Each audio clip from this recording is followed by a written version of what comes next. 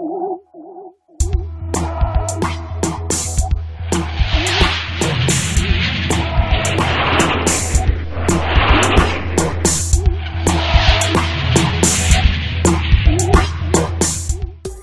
CCD camera, developed in the early 1970s, has become a mainstay of surveillance systems. Advances in CCD technology have allowed the production of smaller, low-cost surveillance cameras with improved video quality. Here, a CCD camera is shown with the lens removed to reveal the CCD imaging sensor, which acts as the eye of the camera. The lens focuses light onto the surface of the CCD sensor, which stores and transfers image information in the form of electrical charges. The CCD, or Charged Coupled Device, invented in 1969 by Willard Boyle and George Smith of Bell Telephone Laboratories, is a metal oxide semiconductor device composed of thousands of photosensitive areas called picture elements, or pixels. These areas are also sometimes referred to as photodiodes. The CCD sensor is the main type of sensor used in the vast majority of modern surveillance cameras. We will now zoom in to examine the operation of a pixel. A diagram of a single pixel is shown here in cross-section. In a three-phase CCD, each individual pixel consists of three conductive strips called gates printed on top of an insulating silicon dioxide layer. Below this is a layer of N-type silicon material, which rests on a layer of P-type silicon substrate material. A positive voltage applied to a gate, in this case gate number 2, causes a local potential energy minimum known as a potential well to form in the silicon substrate layer underneath the gate. When incident light falls on the pixel, the energy of the light is absorbed, resulting in the liberation of electrons. These photo-generated electrons migrate and accumulate in the well. The amount of charge accumulated in a well is proportional to the amount of light striking the pixel area in a given amount of time, or more specifically, the photon flux. Therefore, the greater the intensity of light striking the pixel, the greater the amount of accumulated charge.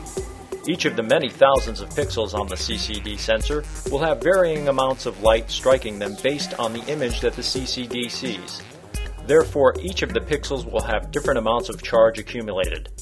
These stored charge packets contain the image information that will be subsequently processed to form a single image. By capturing and transferring multiple sequential images in a precisely timed fashion, a video signal is produced. The ability of the CCD sensor to store and then transfer charge packets within the silicon structure enables the CCD to produce a video signal. A slowed-down version of the charge transfer process is shown here. Gate number 3 is turned on and some of the charge under gate number 2 spills over into the adjacent well. Gate number 2 is then turned off and the charge is completely transferred to the potential well under gate number 3.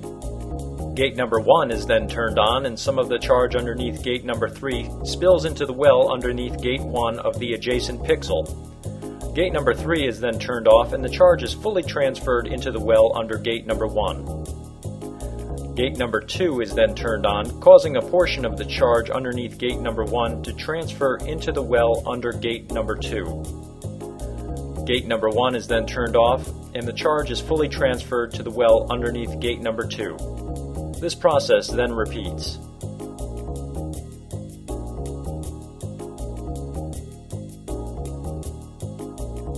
It is important to note that the charge transfer process takes place at a high rate of speed to produce the sequence of images that form a video signal. In this diagram of several side-by-side pixels, we see that each of the number 1 gates are connected to a common conductor, as are each of the number 2 and number 3 gates.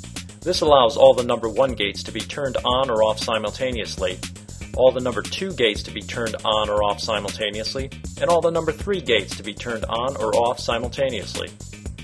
By varying the gate voltages in a precisely timed sequence, the charges in each pixel can be transferred to the adjoining pixel and eventually to a detector that converts the charge packets into a voltage signal.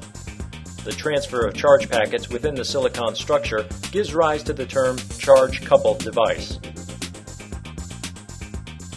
There are various types of CCDs in use today. One of the most common CCD designs used in surveillance cameras is the inner-line transfer CCD.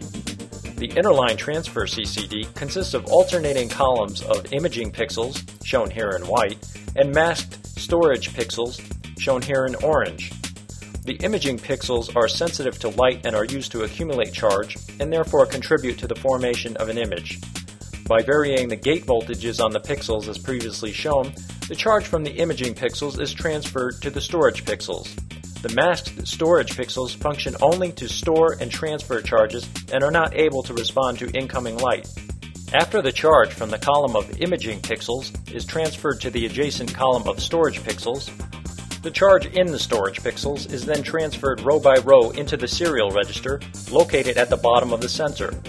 The serial register then transfers each of the charges sequentially to the output node located at the end of the serial register. This process is then repeated until all the rows have been transferred and read out.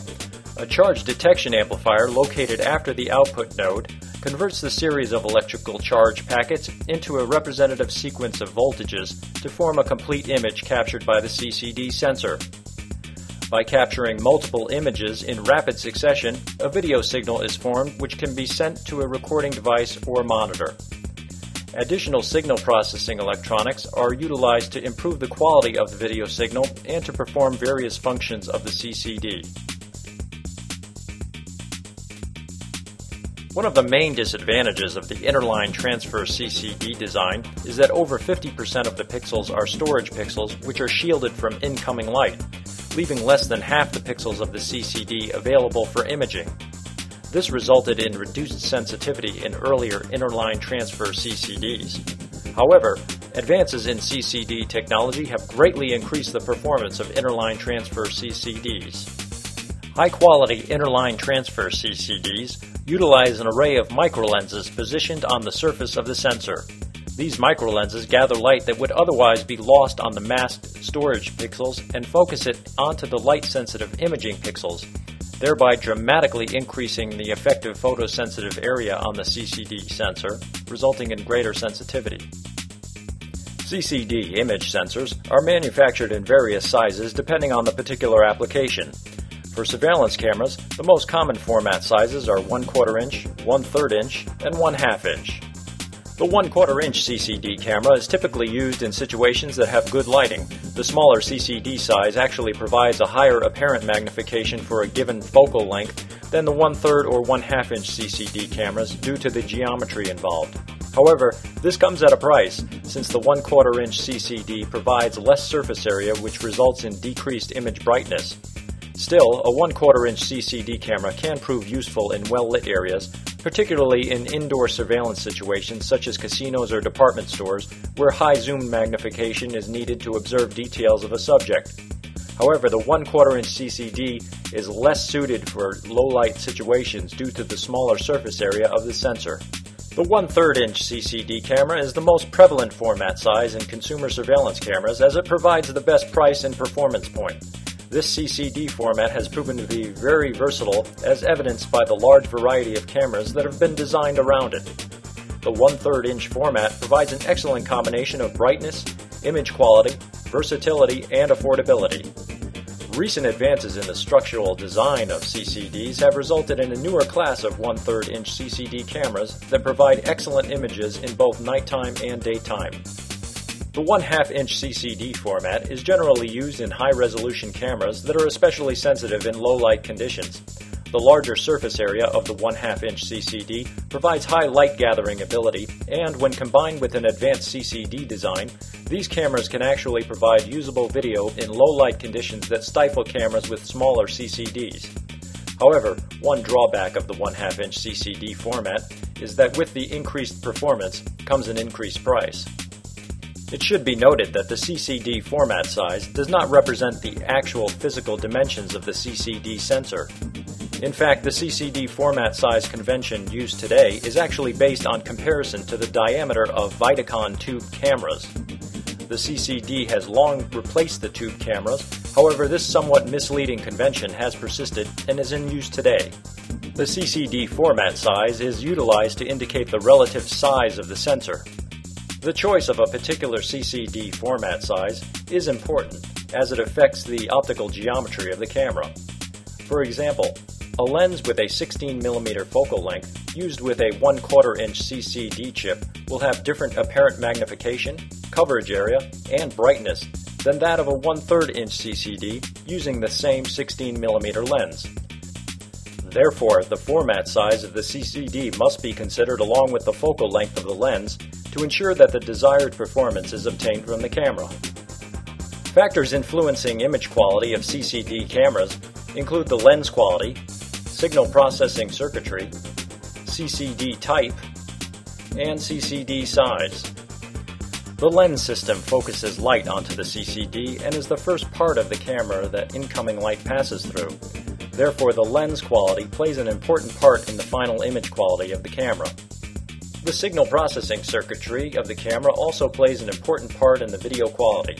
The CCD camera is equipped with additional circuitry to process the video signal generated by the CCD sensor.